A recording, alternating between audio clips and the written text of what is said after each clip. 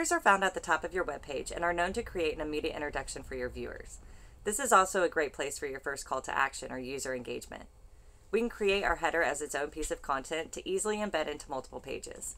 Let's start with adding a column layout and be sure it's set to 100% width so that the header can take up the full width of the page. We can create our custom design by first adding our company logo or an image. We can use our resize handlers to adjust the image size to our desired look. You can also use the column settings in the right-hand toolbox to adjust the proportions for your columns. And if you want your columns to lie flush together, you can reduce the space between here. Now let's add some welcome text.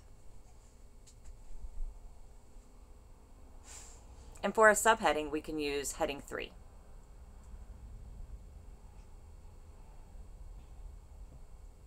Now let's add our call to action, like a get started or book a demo button. And we can place our button here just below the greeting. To link our button, we can select the toggle icon, or we can add it from a link in the toolbox. We can make our header section off by changing the background color here.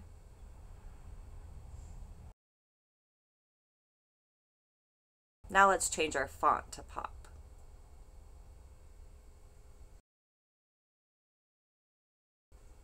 And we'll just center our column alignment.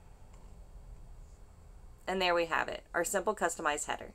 By creating this piece of content on its own, we're able to easily add our header to any piece of content with the embed element. See our video on best practice embeds to see how.